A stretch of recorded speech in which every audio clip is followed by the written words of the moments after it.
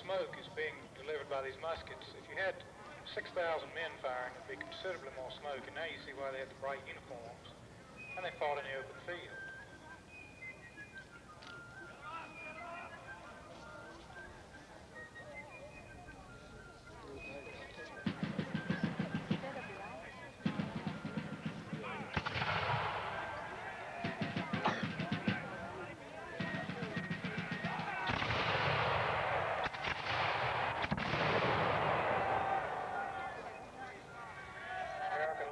Pulling out successive volleys.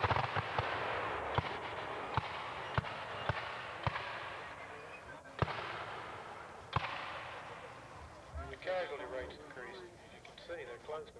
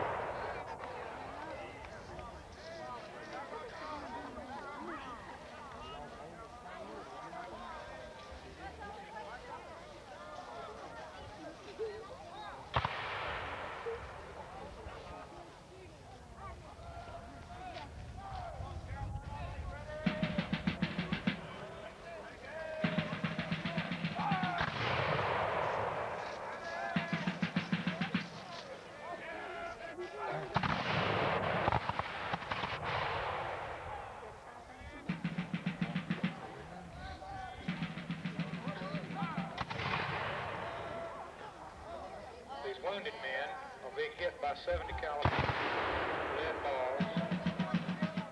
Medical care will be minimal.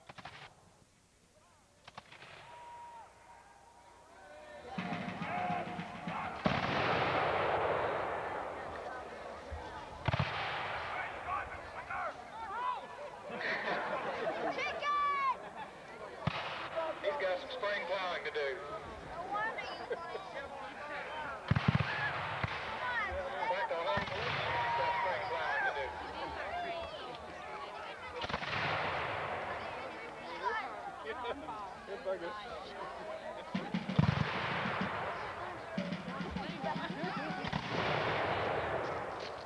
Call that a shirt-tail skedaddle in the Revolutionary War when it took off like that. Shirt-tails flying.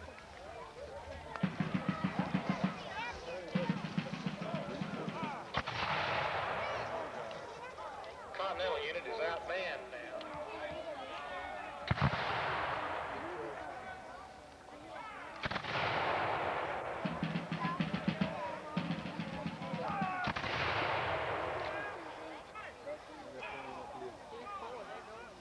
They're beginning to withdraw in stages.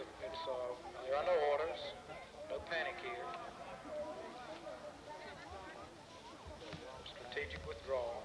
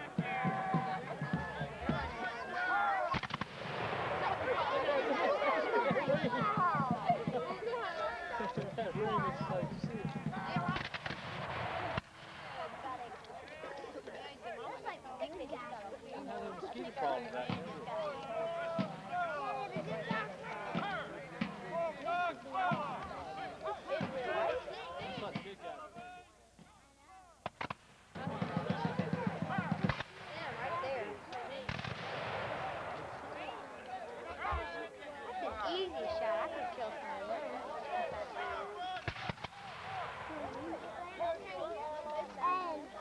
And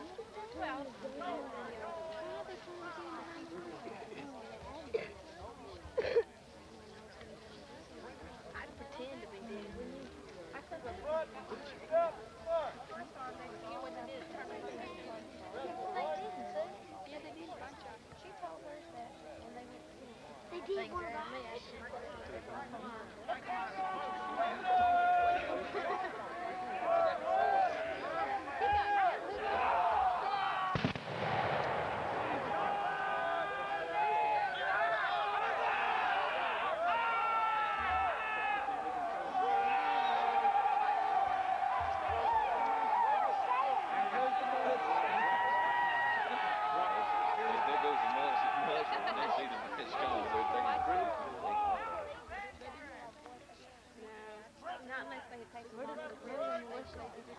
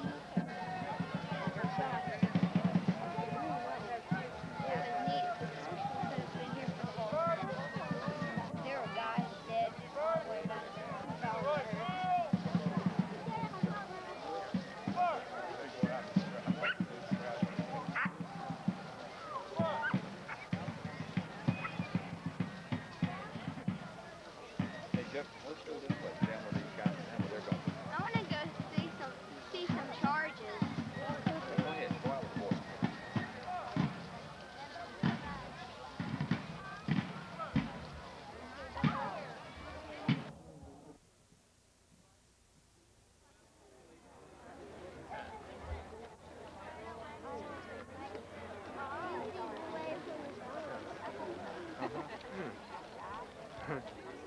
this is just play.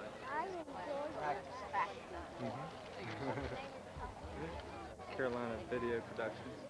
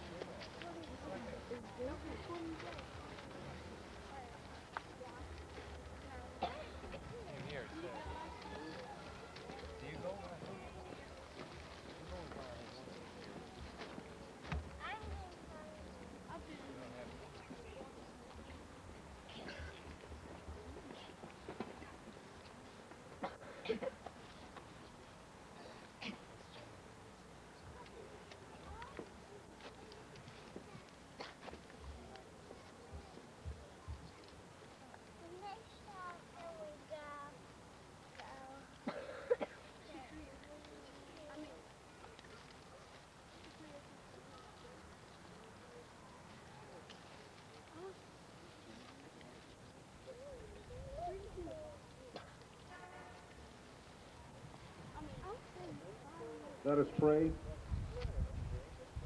Eternal God, Father of our spirits, we rejoice in all who have faithfully lived and triumphantly died. We give thee thanks for all blessed memories and all enduring hopes, for the ties that bind us to the unseen world, for all the heroic dead who encompass us like a cloud of witness here on this battleground. We pray that we who have entered into the heritage of their heroism and their self-sacrifice may so honor their memory and so preserve and further their high purposes, that the nation which they defended may stand in all the coming years for righteousness and for peace. Unite all the people of this nation, and yes, all the people of this world, in a holy purpose to defend the freedoms and the brotherhoods for which they lived and fought and died. In the name of God our Father. Amen.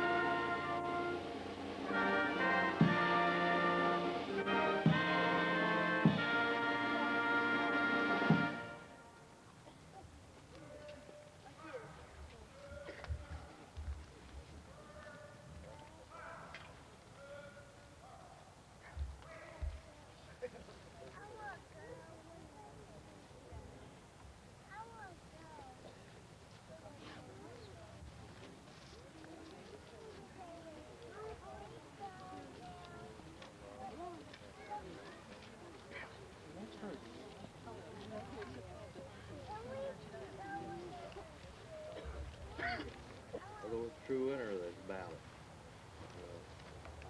British government.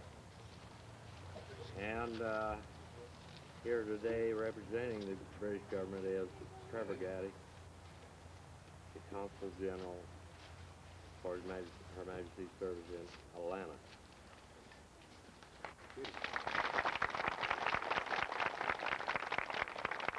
Thank you very much, Willard.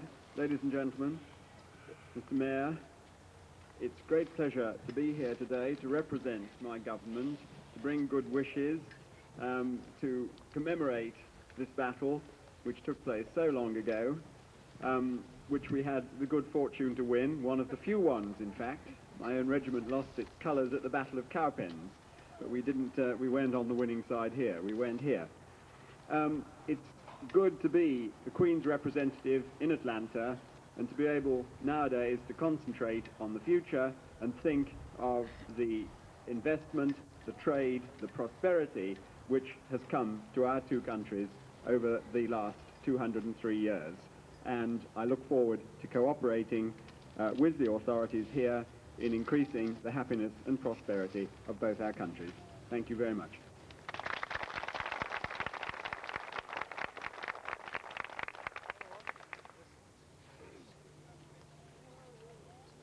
Now it's my great pleasure to introduce to you the speaker of the day, a true friend of the park, a true friend of mine, a true patriot, and presently a state representative from Guilford County,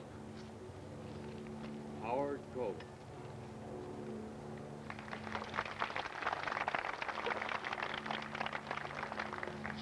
Thank you, Dan. During past years, I was the perennial representative of the United States Coast Guard for this event. So the Battle of Guilford Courthouse was always included in my spring schedule under the heading of places to be and things to do. I'm sure many of you attend this event annually. I am equally confident that many in attendance today are probably here for the first time. I suggest to you it would be a good annual habit. This is a good place to visit, and Dan, I am proud to claim that I am a friend of this park. It's good to come back here and remind ourselves of the meaningful significance this place holds for us. 203 years and 2 days and 3 days ago, this field was saturated with blood Dr. Algie Newland, Professor Emeritus of History at Guilford College, and one of the foremost authorities on the Battle of Guilford Courthouse, has declared, as have other authorities declared, that this battle was one of the bloodiest, if not the bloodiest, of the war. Permit me to share a few events of the day with you, and hopefully it will make your day here more complete. Lord Cornwallis and his troops broke camp at 5:30 in the morning on March 15th, leaving the Deep River Church community bound for Guilford Courthouse, where they would confront General Nathaniel Greene and his troops. The British soldiers left early before dawn with no breakfast because none was available. They encountered a skirmish at New Garden, 3-4 miles to the west, still with no food available. They advanced to this spot, to the Guilford Courthouse, where they fought during afternoon hours, still with not one morsel of food consumed. And that was the kind of day it turned out to be for Lord Cornwallis that day. General Greene, you will recall, was a New England Quaker, the son, I believe, of a Quaker minister. He was disowned by his monthly meeting in Rhode Island because of his military involvement. He was denied officer status in the militia he helped organize, and he served that militia as a private. He later was advanced in rank, and I excel in the understatement when I say that, because the Rhode Island Assembly selected him for appointment to the rank of Brigadier General. Now, in present day procedures, when one selects military officers prematurely for advancing in rate, the process is known as deep selection. And those officers so fortunate are known as deep selectees. Now, I have known, and I'm sure you all have, I've known people selected for deep selection from lieutenant commander to commander, from commander to captain. I have, however, never known one to be deep selected from private to brigadier general. General Greene, I say that to you, obviously was a precocious young man whose skills, talents, and abilities did not go unnoticed. When he assumed command of the American forces in the South, he referred to the army he inherited as the shadow of an army. But in the long encounter, General Greene handled his small force with consummate skill, and military experts to this day still refer to it as a masterful performance. History awarded the victory to Lord Cornwallis, and he was quick to claim that, because the Greene forces were the first to withdraw from this field. Looking after the fact, it appears to have been a skillful withdrawal, but a withdrawal nonetheless. But the Britishers were not blind to what appeared to be the inevitable. Lieutenant Carleton, the brave British cavalry officer who was injured at New Garden and who fought this entire battle while wounded, said that the victory is a pledge of ultimate defeat. Charles James Fox, the eminent British statesman, boldly shouted to the House of Commons, if the British army had been vanquished, meaning at Guilford, they could only have left the field and fled to the coast, precisely the course that Cornwallis was compelled to adopt. Another such victory, he declared, would destroy the British Army. Our freedom was won that day on this very field. And as I look across you all, I wonder, when did you last feel good about being an American? I don't mean when did you last enjoy the majestic beauty of our Blue Ridge Mountains, or when you last felt the splendor of the prairies and our oceans white with foam. I mean, when did you last feel good about being free? The freedom of movement that we recognize in this country is mind-boggling to citizens in the world who are enslaved. The fact that we can go and come with whom we please and return when we please, I fear is taken for granted by you and me. And ladies and gentlemen and children, we should guard this freedom very jealously and very carefully, because it is so delicate and so sensitive it can be lost. Vice President George Bush was in Guilford County recently, and during after-dinner remarks, he told a story that I will share with you. He told of American military personnel who were enjoying their hours of liberty, and I believe he said it was in a Japanese port, perhaps Yokosuka. And he said that military uniforms of the American colors were prominently visible throughout that port city. Those who had been awarded liberty passes were enjoying their leisure hours ashore away from their respective ships. And the Vice President said that on one occasion, a lone American sailor was walking down that street, and he came close to a group of teenagers. And as he approached them, one of the teenagers shouted to him, "American sailor, freedom man, freedom man." How proud that young sailor must have felt. And surely how proud you and I must feel today when we realize that people in all lands synonymously, consistently, uniformly associate America with freedom. And the heroes we gather here today to honor were clearly freedom men. But that struggle in March of 1781 on this very spot not only gave birth to a great nation, but forged our country's most valuable allied relationship.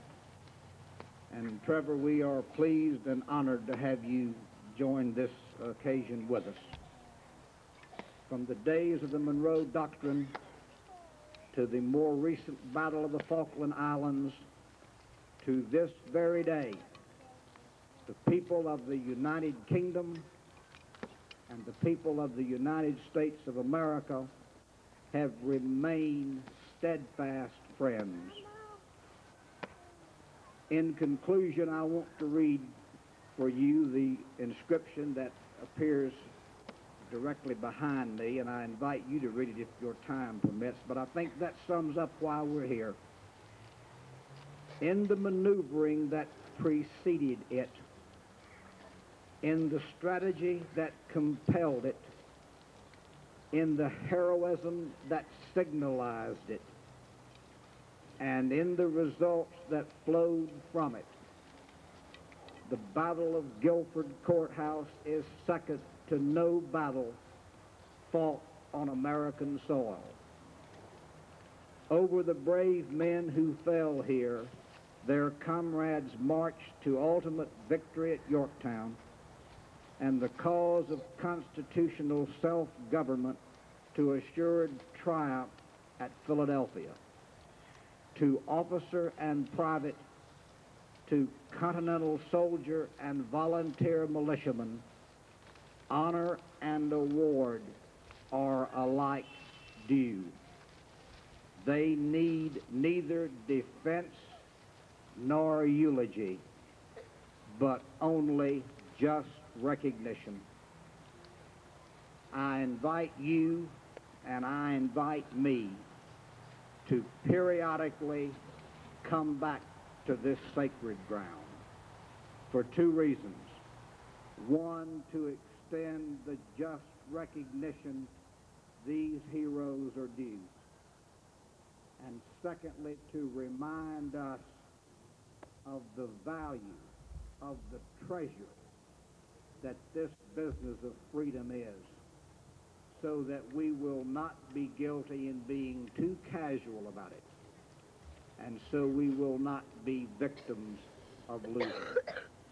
Thank you for coming here today.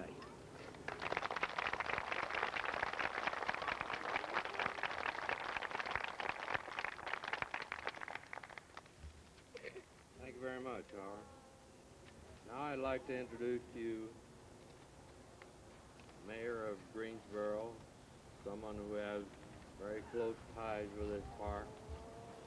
In fact, his ancestor fought in this battle and was fatally wounded on this very ground.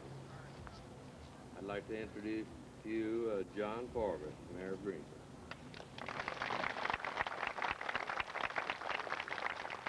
Thank you, Dan. Howard, I've been coming to these dedications for some time now, and I got to tell you, including my own remarks, those were the best I've ever heard, and you're to be commended, sir, and thank you. And Trevor, we're awfully proud to share this day with you as well, and Dan, thank you, and Tom, for all the hard work that has gone into making this event possible.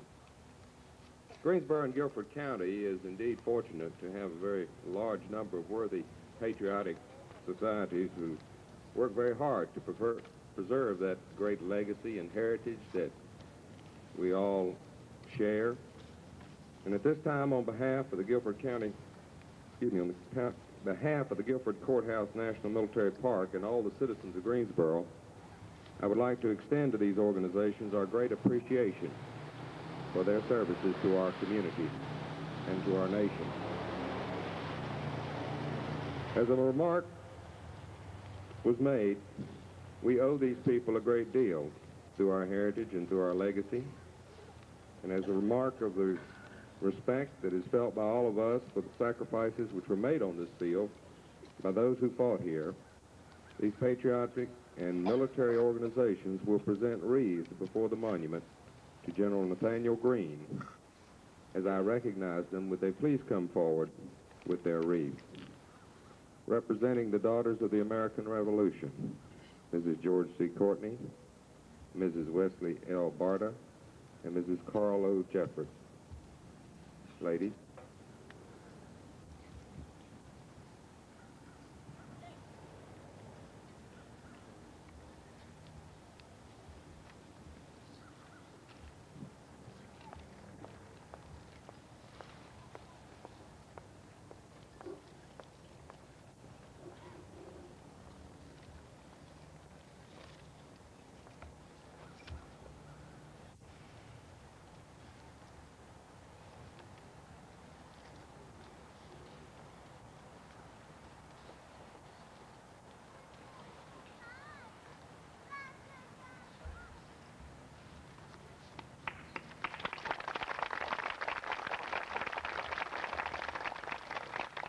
Representing the Sons of the American Revolution, Dr. Frank Houston.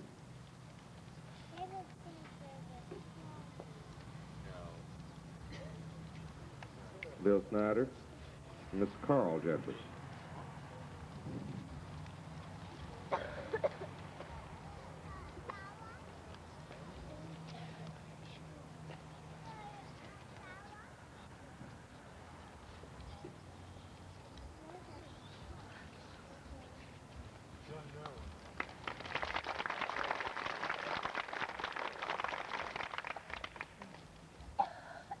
Representing the American ex-prisoners of war, Mr. Fred Marsh.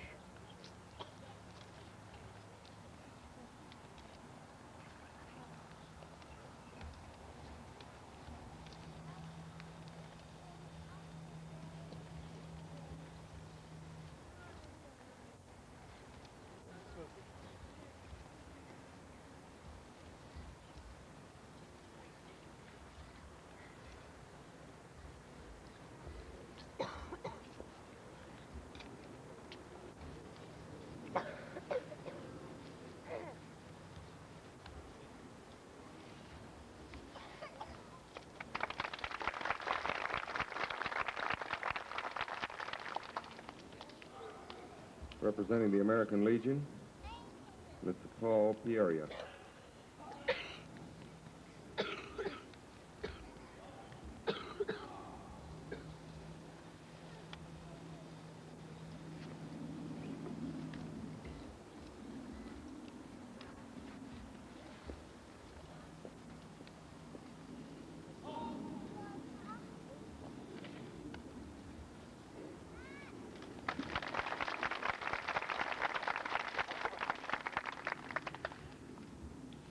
Allow me, if you would, ladies and gentlemen, to introduce members present representing the United States Armed Forces.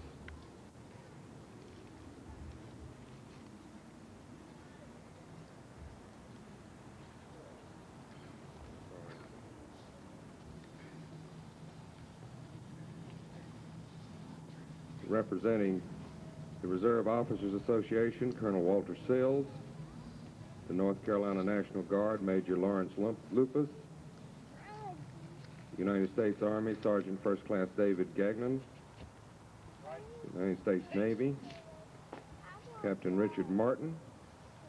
United States Marine Corps, Major Kevin McHale.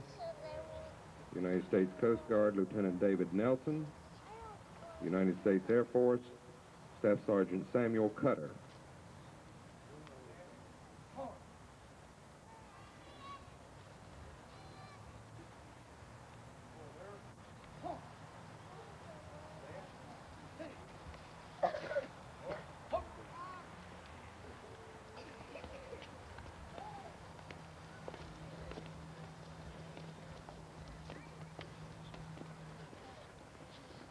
I must apologize. Miss Joanne Warwick, representing the Children of the American Revolution. Joanne, excuse me for leaving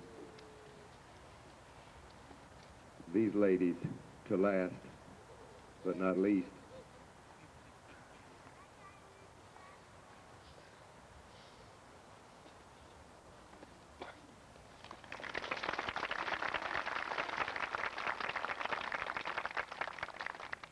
Thank you.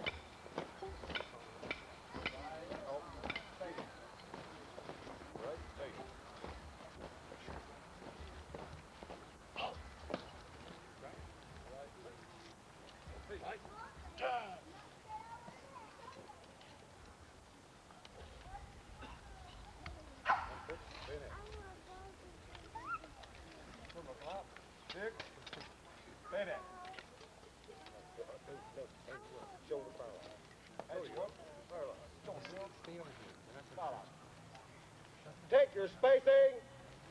March.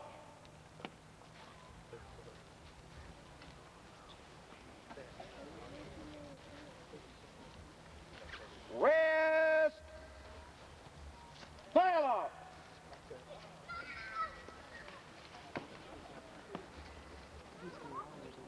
Mourn. Oh, thank you. Arm.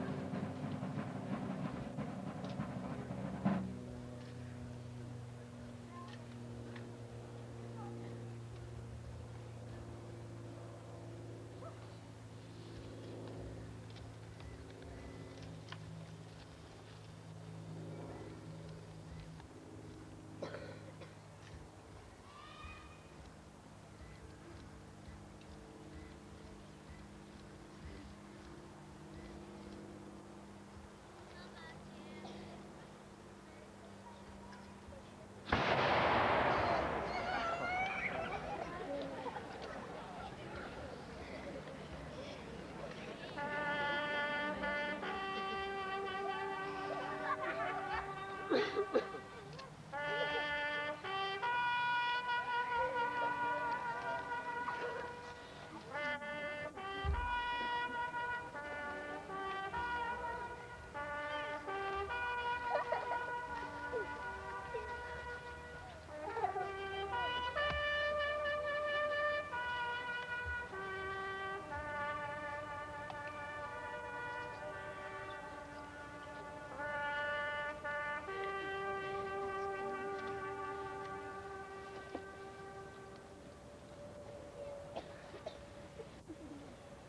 Lord bless you and keep you. The Lord make his face to shine upon you and be gracious unto you.